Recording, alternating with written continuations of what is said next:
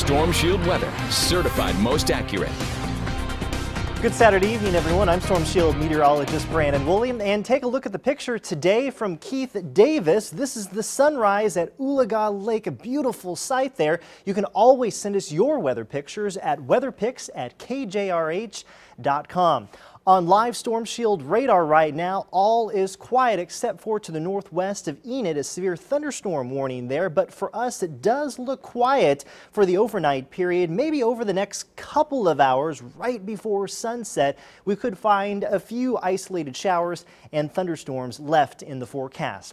91 degrees is your current temperature, 72 degrees for that dew point. Southerly winds now up to around 10 miles per hour. And those current temperatures into the 80s to the lower 90s. We have Veneta now at 89 degrees, Bartlesville at 90, and into the mid 80s around Okemah, 84 degrees to be exact in McAllister. Now, when we factor in the relative humidity, that gives us the heat index. So unfortunately now in Bartlesville, what it really feels like to our bodies now at 103 degrees here for the 6 o'clock hour. Those winds now between about 5 and 15 miles per hour, of course stronger out near that severe thunderstorm warning posted by the National Weather Service. Today in Tulsa, we've seen those gusts up to around 25 miles per hour. The official daytime high today at 91 degrees, a bit below the average for this time of year of 93.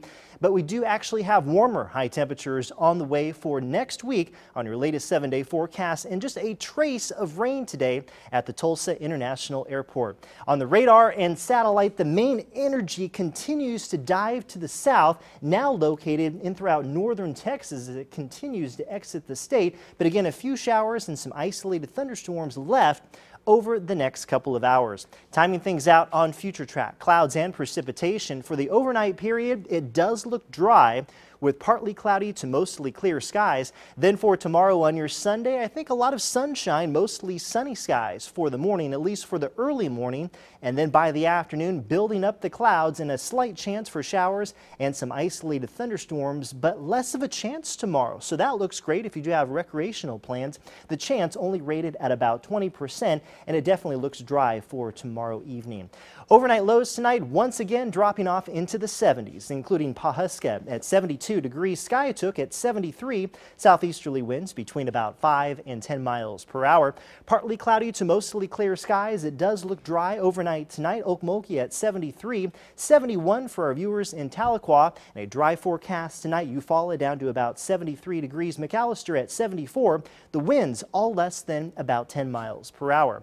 Let's help plan your day for tomorrow on your Sunday. Again, sunshine for the morning at 8 o'clock at 77 degrees.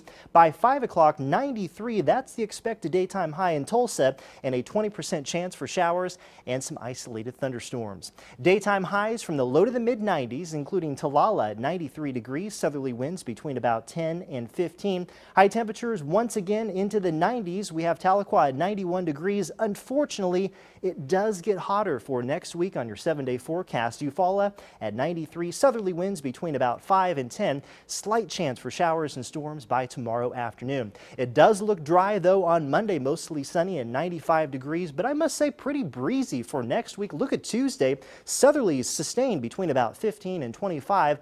Another chance for showers and storms for Wednesday and also for Friday and Saturday.